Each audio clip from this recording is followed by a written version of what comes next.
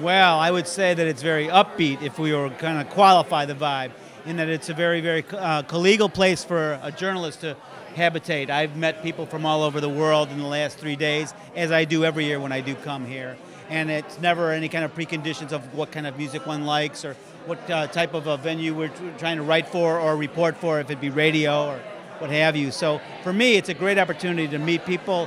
in my profession, as well as just the everyday folks that are here for music and lifestyle. I think that the unique thing about this festival is that it really caters to the public first and the aficionados second, but still manages to play all the right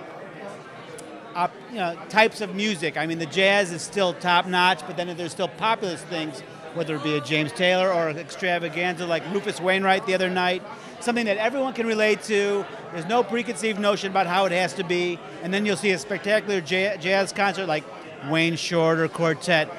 playing about as good as anyone on the planet can play jazz, for an audience that is appreciative and also understands that type of music and understands the quality of the artists that we're being exposed to. And Andre and all the rest of his compatriots pay tributes to these artists in a really, really amazing way, where they feel welcome and they choose to come back, just like someone like me would choose to come back. The artists know how to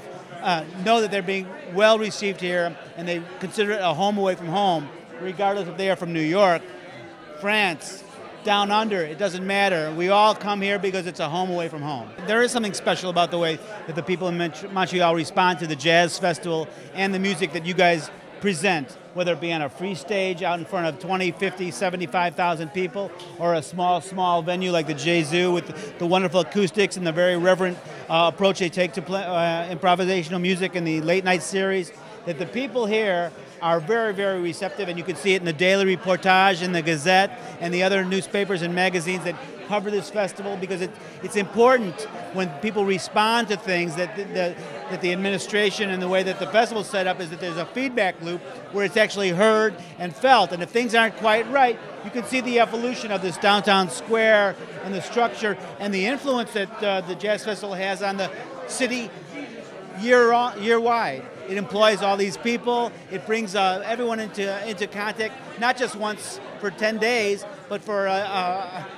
12 months out of the year, 24/7.